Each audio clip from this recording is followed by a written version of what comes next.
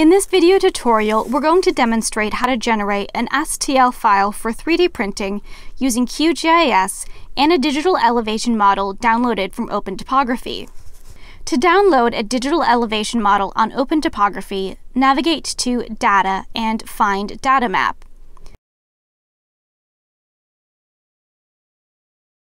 Zooming into the map shows all the polygons of available data. Currently, the USGS 3DEP data shown in green are only available to access by US academics. Zoom in and navigate to the region you would like to select. For this tutorial, I'll be selecting part of the Yakima River in Washington State. And click the Select a Region button to draw a bounding box around your area of interest. Under Results, it will show the selected dataset. Clicking on its name will expand to open more information. This dataset has both a point cloud and a raster option available. We can use either option to produce a DEM, although in this case, rasters are generally preferable as it allows you to select a larger area. Here, we can select raster, and you can further refine your selection using the Select a Region tool.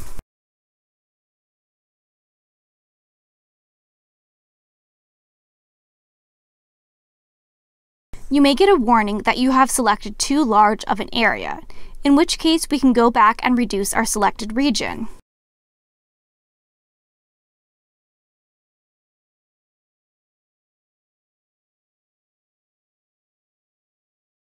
Under Data Output Formats, we want GeoTIFF selected. For layer types, we just want Digital Terrain Model DTM selected. If desired, you can select to produce additional visualizations or products.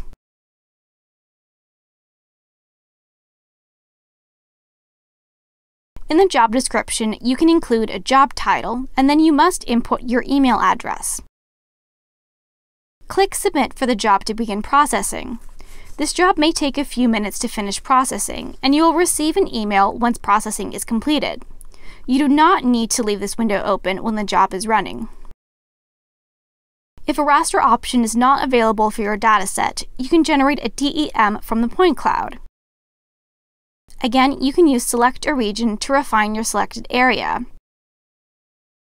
Here we have a warning that our selected area contains too many points. You can increase processing limits by logging into or creating a free account on OpenTopography. We can log into our account, which can be found under My OpenTopo, and now we have sufficient processing limits for this job. Under Choose Return Classification, make sure that only ground is selected. You can additionally select Exclude Noise. We need to have a point cloud data download selected in order to produce the DEM. Under DEM generation, we want Calculate TIN selected. You can change the resolution of the DEM, which is by default set to 1 meter, and we want our output as a GeoTIFF. You can additionally select other products or visualizations to produce. Again, you can enter a job title, and if logged into your account, your email will automatically populate. Click Submit to begin processing. Once complete, click on the file under DEM Results, and the file will automatically begin to download.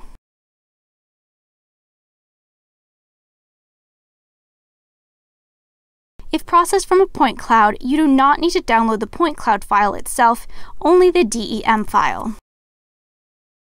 The DEM files will download as a .tar.gz file, so we need to extract them twice so that we can open the usable GeoTIFF.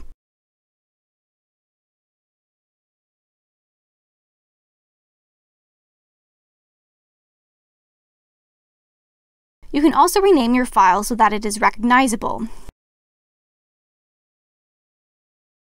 Next, we want to open our DEM in QGIS. QGIS is a free open-source GIS software that you can download from qgis.org if you do not already have it. Open QGIS and begin a new project. Select your file and bring it into QGIS.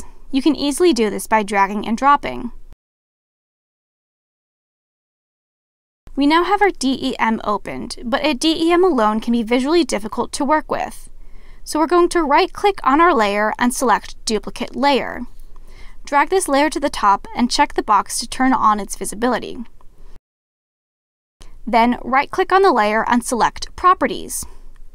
Under the Symbology tab, go to the Render drop-down and select Hillshade.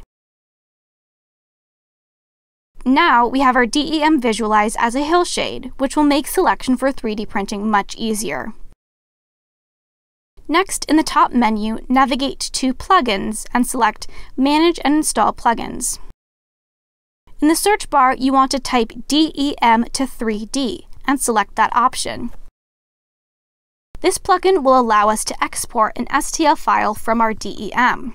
Click to install the plugin if it is not yet installed.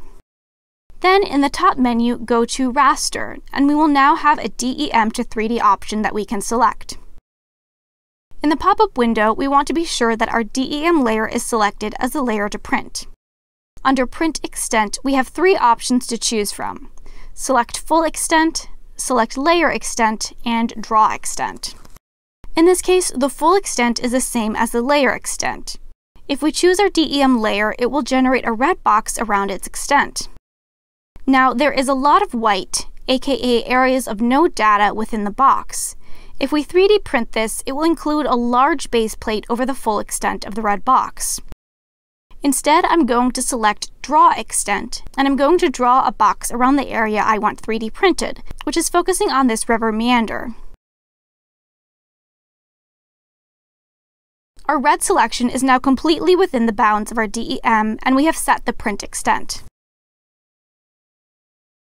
Then, under Model Size, we have to select our spacing, which is in millimeters.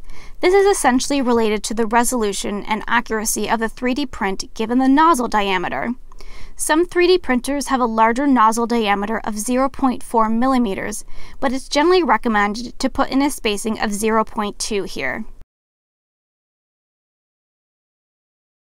The width and length determines the size of your 3D print. I'm going to put in 125 millimeters for the width, which comes out to be a nice size when 3D printed. Here, you want to be cognizant of the maximum dimensions that can be printed on your 3D printer. The second dimension and the scale of the model will automatically populate. If your DEM has significant relief, you can keep the vertical exaggeration at 1, but I'm going to increase it to 1.5, which often works well for most models. If you are printing an exceptionally large model, you can divide the model so that the components can fit on base plates, but we don't need to adjust anything here. Finally, we need to set the model height, which will build on a lower base for the model. Here it shows our lowest and highest points. I found that in this case, 50 meters less than the lowest point often produces a nice base height for the model. We can finish by clicking Export to STL. It will populate with the name of your DEM_model, but if you want to change the name, you must add .stl to the end of the new file name. Click Save and your file will begin exporting.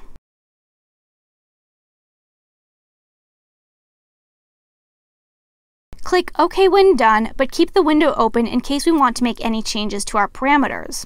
We're going to check and see how our file looks. Navigate to where it's saved, and I'm going to open it with 3D Builder, which is a free-to-download software on Windows. When we open the file, it will confirm that the file's units are in millimeters.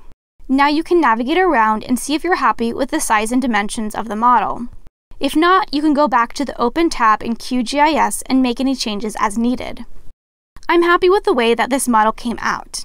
Now, a benefit to the 3D Builder software is that you can engrave text on the model, so you can include a location of what the model depicts.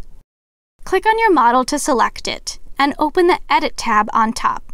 Then select the option for Emboss. I'm going to drag the text where I want it,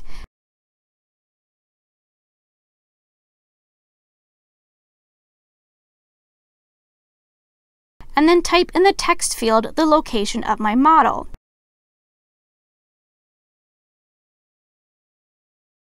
You can drag the size and scale of your text. Now, to engrave our model, we need to set our Z to -50.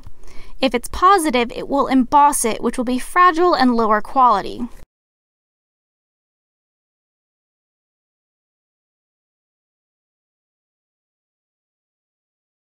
When you're happy with the size and position of your text, click Emboss. Now you can see that our text is nicely engraved into the model.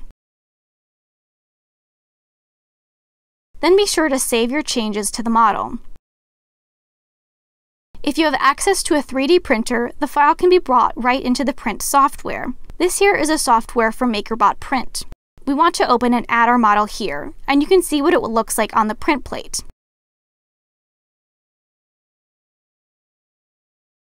This file is set to be print on a Replicator Plus printer. On the top panel, we can select Estimates and Print Preview, and it will generate a cut file of your model showing the individual layers. This particular print will need about 90 grams of filament and will require about 9 hours of print time. You can also navigate through and see each individual print layer. If you don't have access to a 3D printer, you can use an online printing service like CraftCloud. Here, you simply upload your STL file, confirm its units, and then it will give you quotes for the different types of materials it can be printed with.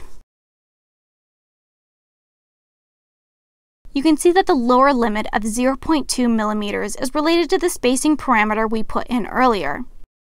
If doing a basic print with PLA filament, the model will only need a 20% infill since it won't need to withstand physical forces. And then there's a variety of filament colors to select from.